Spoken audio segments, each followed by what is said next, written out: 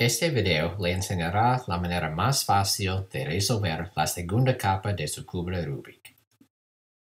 Antes de usar este video, debe tener el primer lado resuelto correctamente, como este. Se puede ver que el lado blanco es completo y todos los colores alrededor de la capa superior en las aristas fluyen juntos. Si sus piezas centrales en la segunda capa no coinciden ya con las aristas de la capa resuelta, gire su cubo para que correspondan. Cuando un centro coincide, todos van a coincidir. Así que ahora tenemos el verde con el verde y el blanco, el anaranjado con el anaranjado y blanco, el azul con el azul y el rojo con el rojo. Comenzamos buscando las 4 aristas que no tienen ninguno amarillo en ellas. Así que estamos en busca de las piezas que son azul y anaranjado, anaranjado y verde, verde y rojo y azul. La manera más fácil de trabajar con estas piezas es cuando ellas están alrededor de la capa inferior.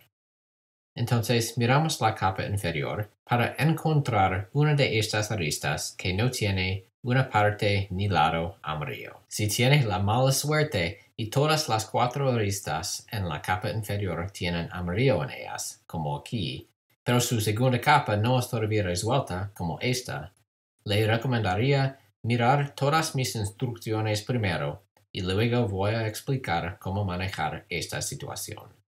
La mayoría de las veces, usted tendrá por lo menos una pieza en la parte inferior que no tiene el color amarillo. Aquí hay una que tiene anaranjado y azul. Dado que el anaranjado está en el exterior del cubo, vamos a girar las 2 capas superiores de modo que la arista anaranjada coincide con la pieza central de anaranjado. Si giramos el cubo una vez, se puede ver ahora que tenemos anaranjado y rojo. Si lo giramos de nuevo, tenemos anaranjado y azul. Y si lo giramos una vez más, ahora tenemos anaranjado con el anaranjado. Y cuando hacemos esto, se forma una T anaranjada.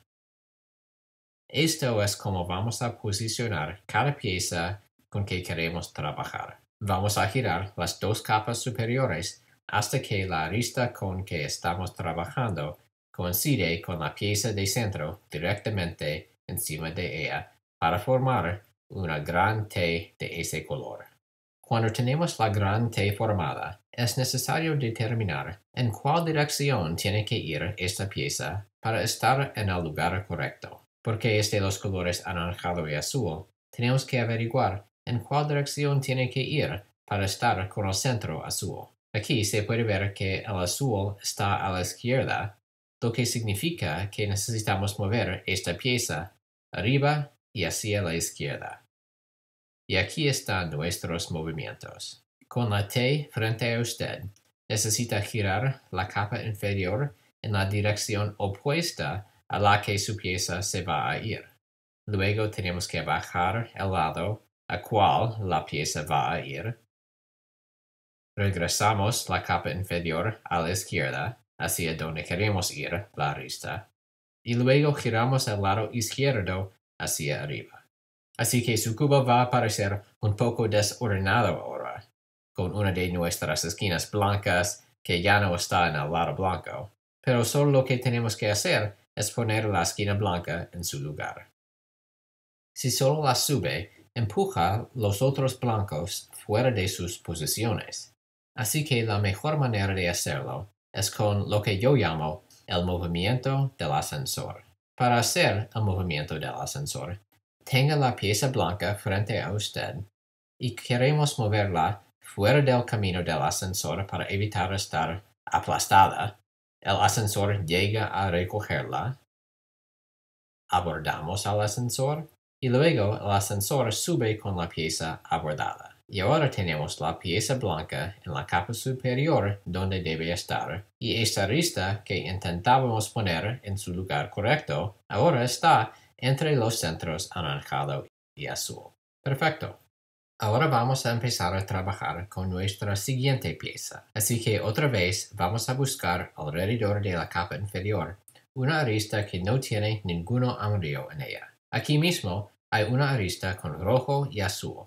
Como antes, necesitamos girar las dos capas superiores hasta que nuestra pieza con rojo se alinee o se coincida con el centro rojo encima de ella para formar la gran T roja.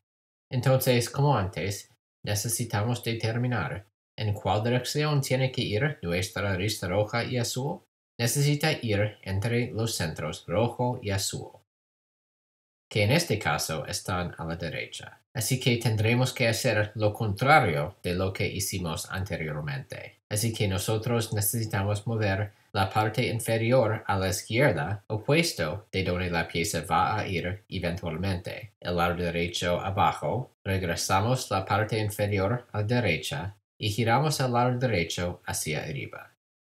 Y igualmente como antes, nuestra capa superior se puso un poco desordenada. Pero está bien, ahora solo tenemos que corregirla usando el movimiento del ascensor. Así que tenemos que hacer que la esquina blanca está frente a nosotros. Queremos moverla fuera del camino del ascensor, así que no se hace aplastada.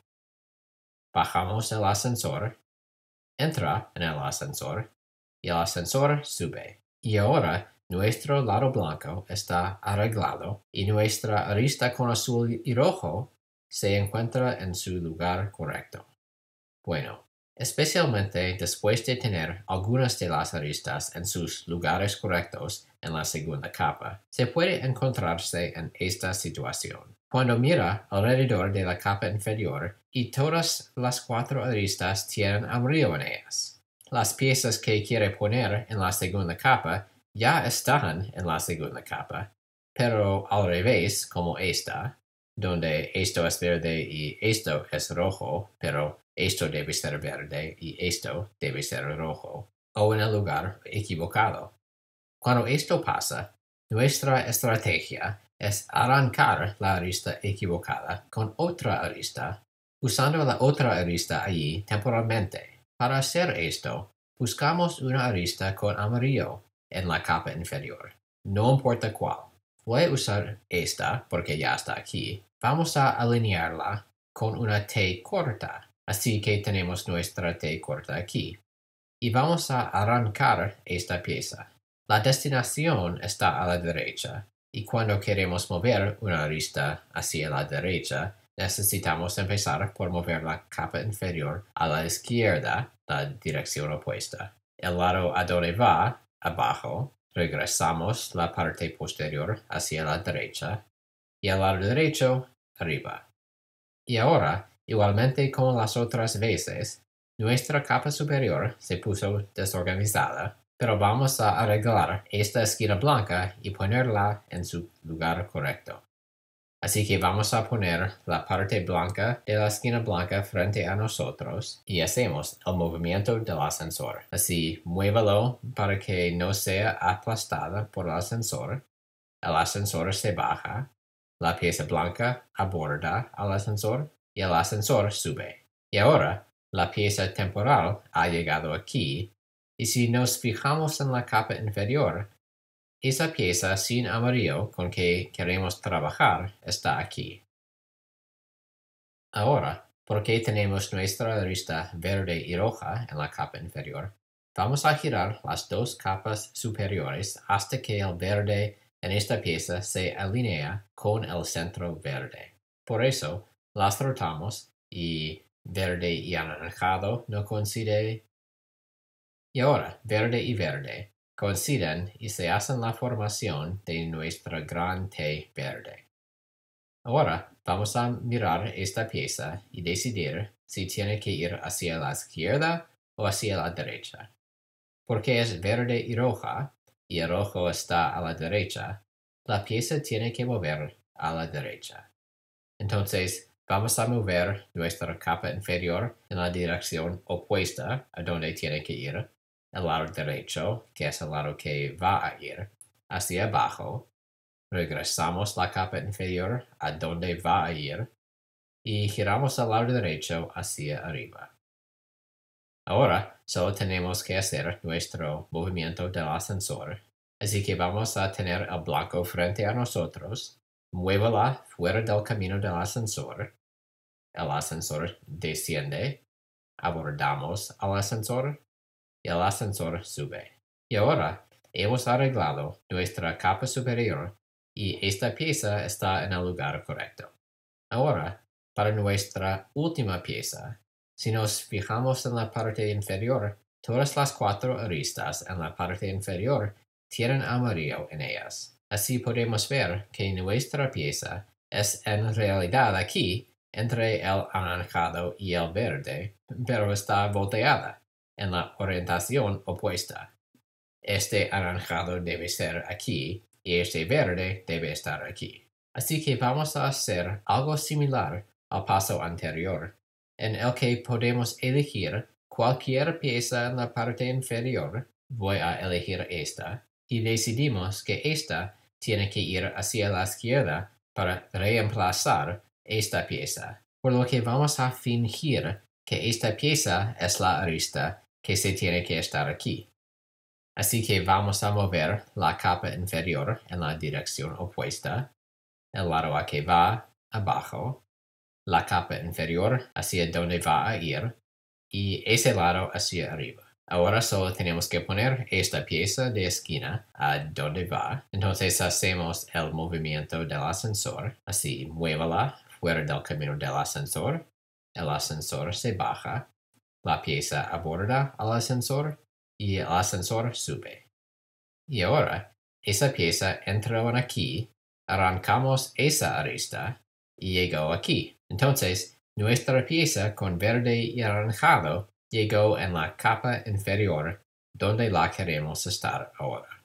Entonces, vamos a alinear esta verde con el centro verde. Así lo rotamos.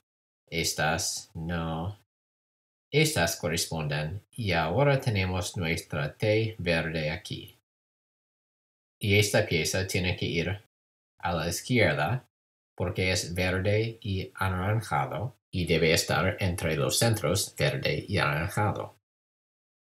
Así que vamos a mover la capa inferior en la dirección opuesta, el lado a que va abajo, la capa inferior hacia donde la pieza va y luego giramos al lado izquierdo hacia arriba. Y ahora solo tenemos que poner nuestra esquina blanca en la capa superior. Entonces hacemos el movimiento del ascensor una vez más. Necesitamos moverla fuera del camino del ascensor.